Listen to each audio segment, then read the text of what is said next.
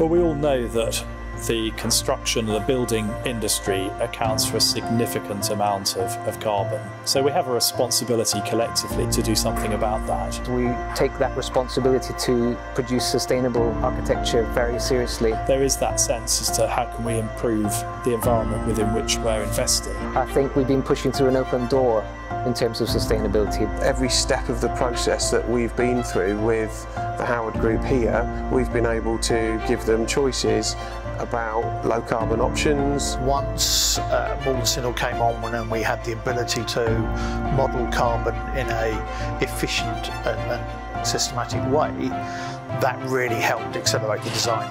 So Carbonica is an intelligent carbon calculator which tracks our projects in terms of their embodied and whole life carbon. Fabric first design, which is what we've practiced here, does challenge developers to do the right thing at the front end. By doing the calculations, as an example from Reba Stage 2 to Reba Stage 3, the wall solution changed. Roughly per building that saved approximately 100 tonnes. So we're producing really highly insulated, really highly enclosed, sealed buildings. And when we sit down and we look at the performance, we're taking into account not only the financial aspects but also environmental and the social value aspects of it as well.